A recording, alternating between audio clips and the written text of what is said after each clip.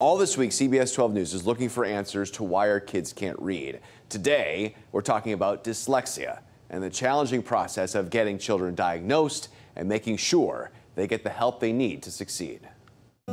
He's amazing. He's an awesome kid. But Stephanie Salamoni's son has struggled since day one of preschool.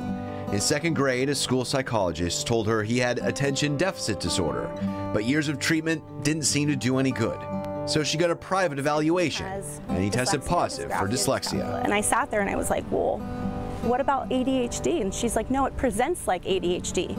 Because when he's looking at the page, he gets really fidgety. And I went home that night and I looked everything up and I was mind blown how he was almost in 5th grade and nobody caught this. The National Institute of Health reports nearly 1 in 5 people have dyslexia or a similar learning disability. But Tara Wallace, a former Palm Beach County teacher and administrator, says the number of kids getting help from the school district to address dyslexia is far lower than that. My entire career, I've worked at Title I schools.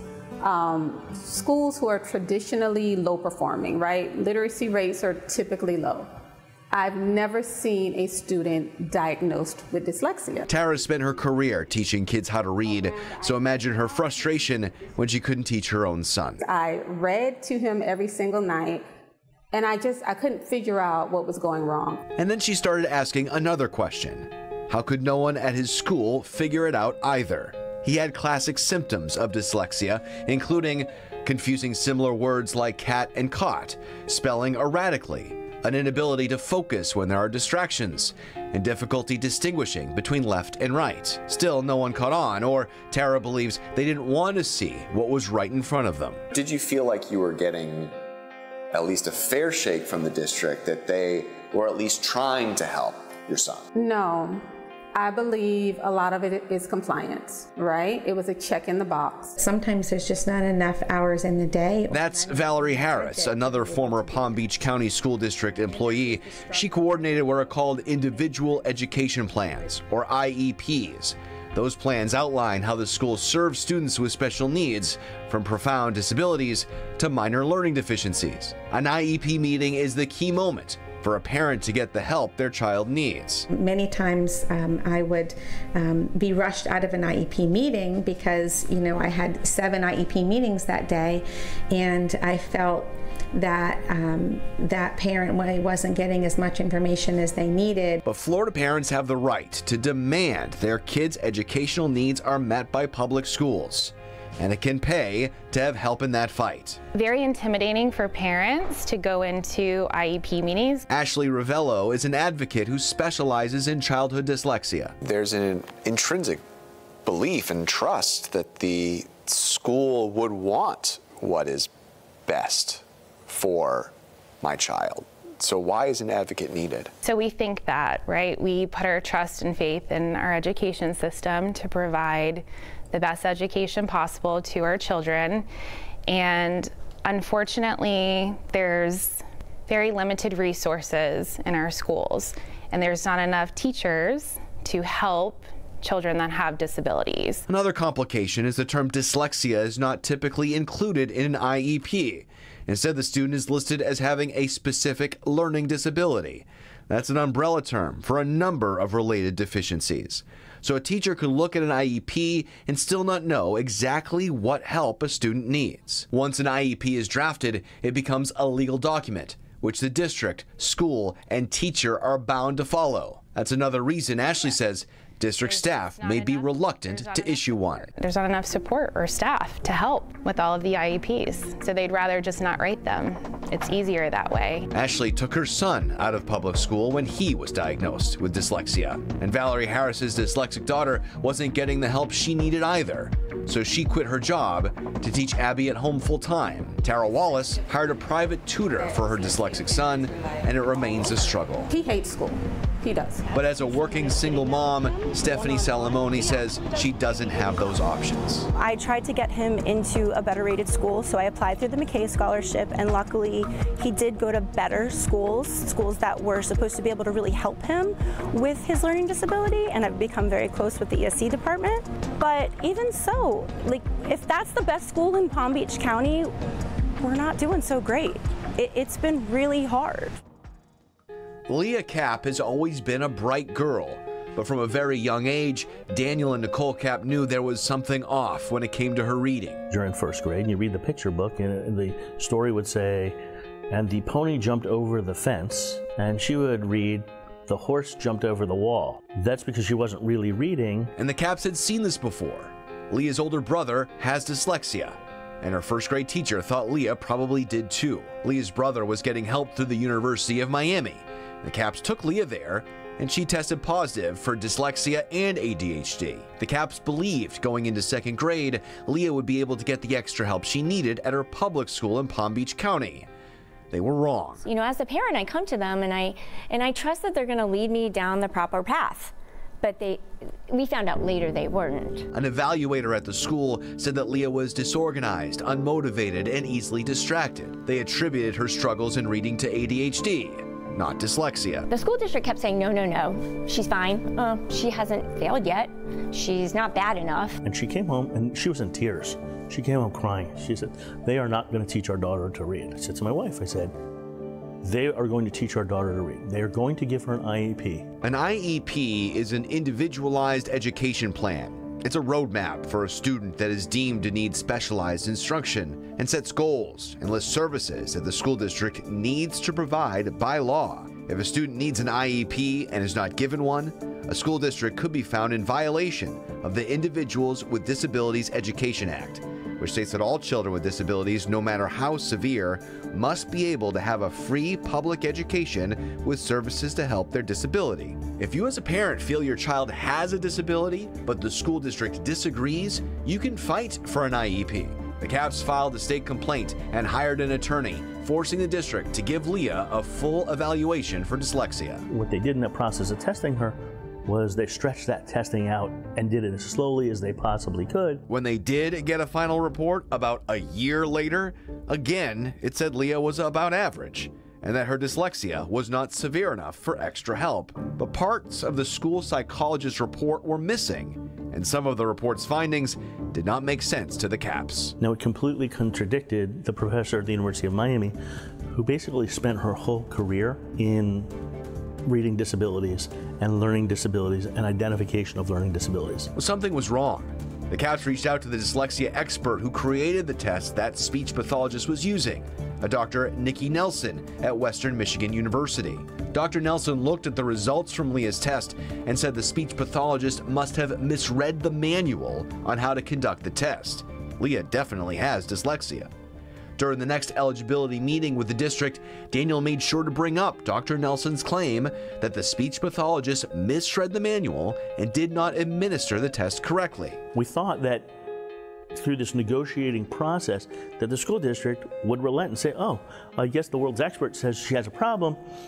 And the answer was no. The Kapps were beginning to feel like they were not being taken seriously, and that maybe the district was actively trying to keep their daughter from getting an IEP. At one of the meetings, the speech pathologist of the school district, she wore a t-shirt to the meeting. These were all on Zoom, and the t-shirt actually said, I read the test manual too. And she did that to make fun of me. In a later deposition, the speech pathologist testified that t-shirt was not to offend the Kapps, but rather was made for personal inspiration because she had felt intimidated during previous meetings with Daniel. But according to the deposition, she did show it off to the other district personnel at the meeting, and the Kapps say everyone laughed. I'm appalled by how they acted. They were so unprofessional. I can't even believe somebody would treat people like the way they did. Also, teachers that had originally said Leah had shown signs of dyslexia had gone quiet. Through emails and testimony during hearings, the teachers said they were led to believe by district officials that they were getting sued by the Kapps, which was not true. And they were told the parents are suing us, don't say anything. The attorney and the management of the school district went so far as to intimidate the teachers so that the teachers wouldn't help us. The Kapps moved Leah to the Bill Graff School, a private school in West Palm Beach that specializes in dyslexic instruction, but they still wanted to hold the school district accountable. And the Kapps filed for a due process hearing in the summer of 2021 after a request for mediation failed. The hearing itself happened over the course of 4 days in April of last year, and the judge ruled that the Kapps were right, and that school officials were treating the meetings and evaluations of Leah as a, quote, mere formality, adding the school staff simply ignored the needs of this student. and was condemned to allow the parents to continue to provide the dyslexia interventions the school should have been providing the entire school year. Then, when ordered to go through the eligibility process, the school board doubled down and predetermined the services on the IEP, shutting out meaningful parental input. The judge ordered the district to compensate the CAPS for reading services designed specifically for Leah's reading needs and reimburse them for tuition at the Bill Graff School. Would you allow either one of your kids to go to a Palm Beach County School District school after this? No, absolutely not. Not the way they treated us. They were very deliberate and they were very personal, and they really showed me that they absolutely do not care one bit for our child at all. Every kid should have that opportunity, because if you can't read, you can't become a TV anchor, you can't become an astronaut because you have to read and do math, you can't become a doctor, you can't be a lawyer. And so if the school district is not going to help these kids, they're really choosing the winners and losers, and it's sad. This is Literacy Night at Citrus Cove Elementary School in Boynton Beach. Parents, teachers, and kids sharing their love of reading. Practice, practice, practice. Dr. Natalie Cromwell, the principal at Citrus Cove, is hosting the first in what she hopes will be many of these nights to get parents more engaged in their children's literacy education. I felt that this was very important to plan this evening in order to create that school-home connection. I asked some of the parents and students why they thought so many kids right now are struggling to read. A common answer kept coming up. So many distractions are keeping kids away from books. I think, it's being motivated and sitting down to learn to read. I think it's difficult for a 6-year-old, but I think he's doing it. Is there specific things that she struggles with? The motivation to read, in a world full of tablets and other things. Sitting down with a book can be a challenge sometimes. So how do you do it? Rewards. Just try to find some motivation, make it fun. My teacher, she normally says if you don't like a subject, that's because you just don't know it yet. Experts say that's the key. Find ways to get your kids to fall in love with reading. We have a roll and read, which is like a sight word game that parents can play together, where they get to roll numbers and find words and read them together. So it makes that learning fun, but also interacting in a positive way with their children. Teachers only have a set amount of time during the day, right? Yes. To be able to teach kids how to read. It's got to keep going, right? Throughout the entire of the day, entire of the week, and all year long. Absolutely. And if it's important to the parents, it's going to be important to the children. School board member Erica Whitfield hopes other schools will join Citrus Cove hosting these literacy nights. She says the district does not take the disappointing literacy numbers lightly. I think it is actually the most important thing that we do here at the district, is making sure that students are ready to go out in the world and can consume any information that they want to and be able to judge it critically. Whitfield tells me what the district is doing to get kids kindergarten ready, to interact more with parents, and to add more training for teachers will start to get more kids where they need to be. Right now we're at about 54% of the schools reading on grade level at 3rd grade, and we would really like to see that get into the 70s and 80s. In addition to what's happening in schools, there's plenty of free community resources for kids and parents. The Literacy Coalition of Palm Beach County provides services to over 50,000 kids in the county. That's where these kids are getting some free after-school tutoring, but they also provide free books to families and some in-school help. Through the Grow Lit project, Leroy Kelson is actively working. I think you have to cultivate a love for reading very early on in life. I think as kids continue to get older and they don't have access to it, they grow with a disdain for it. And of course, there's the Palm Beach County Library System, whose 17 branches boast after-school events and activities, and access to millions of books, all with a free library card. After all of that, if you feel like your child may have an issue with dyslexia or another reading deficiency, talk to your child's teacher about it. That's always the first place to go. But if you feel strongly that you need help from outside the school, former Exceptional Services Education Director and mother of a daughter with dyslexia, Valerie Harris, says you should talk to an advocate. If they recommend that you fight for a particular service, definitely fight the district. In Palm Beach schools, those are the parents that get the services they need. If they are loud enough and create enough problems for the district, then they are going to do a better job serving your student. But that is a last resort. There are a lot of people and resources out there for struggling readers. What's most important is that you understand what is out there and what your child needs.